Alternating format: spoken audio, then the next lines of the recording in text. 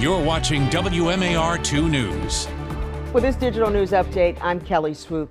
A former Baltimore City Police detective with ties to the Gun Trace Task Force will spend more than 2 years in prison.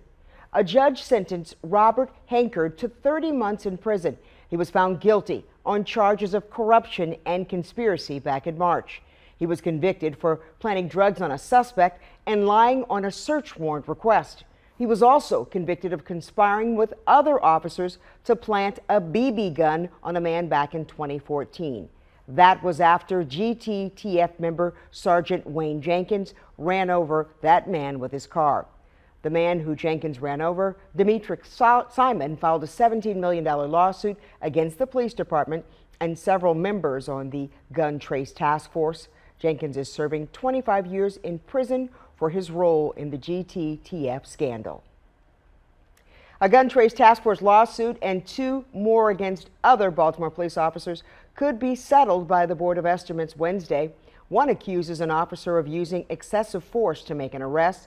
The suspect was injured in the arrest, and the charges were later dropped. In another case, 2 men say an officer caused them to get in a crash.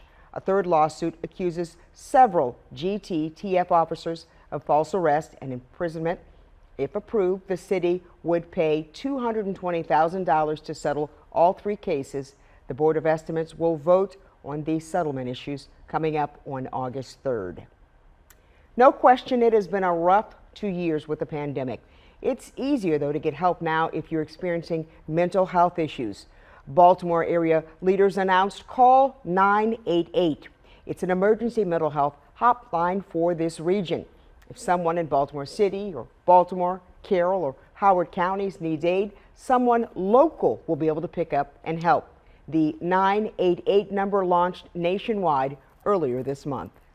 And now from WMAR 2 News, Maryland's most accurate forecast. And after a picture-perfect Saturday, we're going to be looking at a sunny start to your Sunday with morning numbers in the upper 60s, low 70s. Expecting the clouds, though, to start to increase through the day. Temperatures will be climbing into the mid to upper 80s as we head into the second half of your Sunday afternoon. And then we're looking at some of those showers moving in as we get closer to around the 10 to 11 o'clock time frame. This rain looks rather light in nature, mainly going to be a bit of a nuisance, but want you to know, just in case you have any late evening dinner plans, don't want you to be stuck without the umbrella. And then as we turn the page to Monday, better rain opportunities for the afternoon, some pop-ups Tuesday, and then we're dry and warming through the rest of the week into the low to mid 90s.